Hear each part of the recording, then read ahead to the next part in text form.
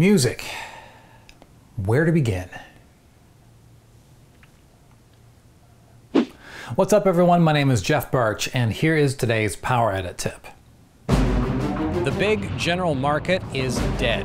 I mean, that is killer. That is a fantastic cut right there. These questions must be answered for your project to create powerful emotional responses from your audience. I've just been sitting here racking my brain on all the gazillion things I could say about music in terms of editing and how to even begin. The thing is, I'm actually a lifelong musician myself. For the bulk of my life, I've been known as Jeff the Piano Guy because I actually started playing piano when I was 4 years old.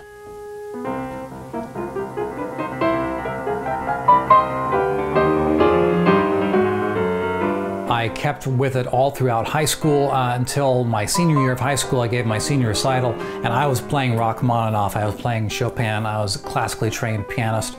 I also have always played by ear, which it took me years to realize that not everyone does that. In fact, very few people actually do that.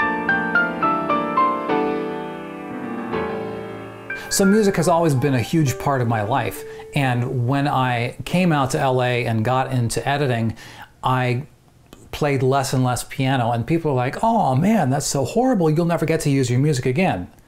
Not so. I use my music all the time when it comes to editing.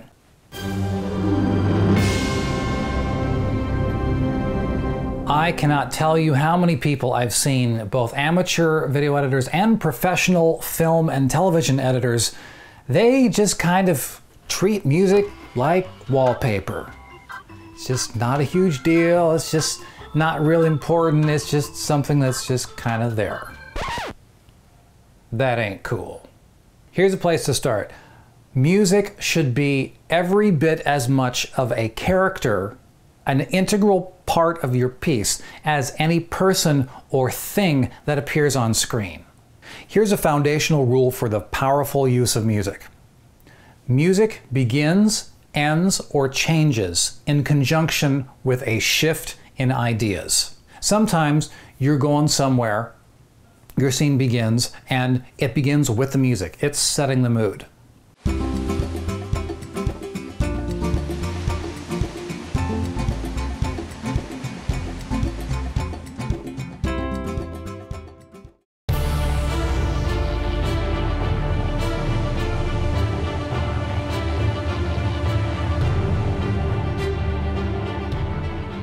Sometimes music switches or starts or stops when there is a change in the middle of a section.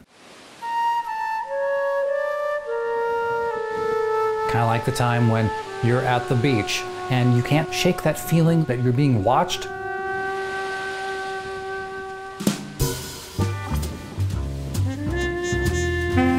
Oh boy, someone's watching them, the music changes. Maybe your scene is ending, and that's the cue for the music to stop right there. We're at the end of an idea, and we stop.